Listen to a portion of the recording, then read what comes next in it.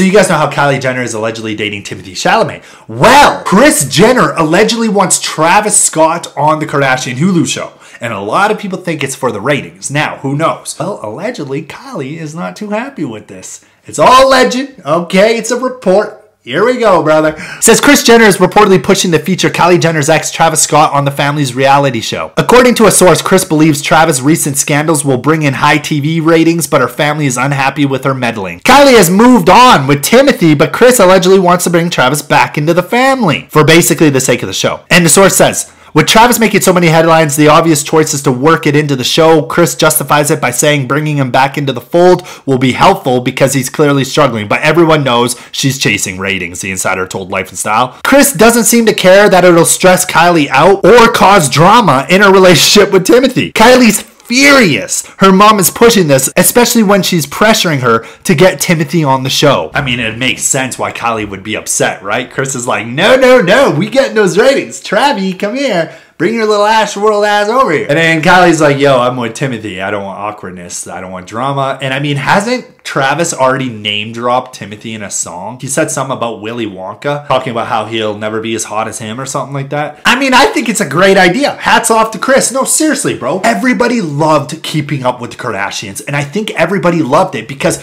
they didn't care what they said. There was drama. There was fights. Now, I feel like everything is about promoting businesses and everyone bites their tongue because they're scared of being canceled. Now you can say or joke about anything and you're canceled because nobody understands humor anymore. And so, you know what? I think it's a great idea. You know what I mean? You guys want the ratings, go back. Who cares if you're canceled? You'll get more viewers. That's facts. I think it's a good idea. I don't know, bro. Whatever.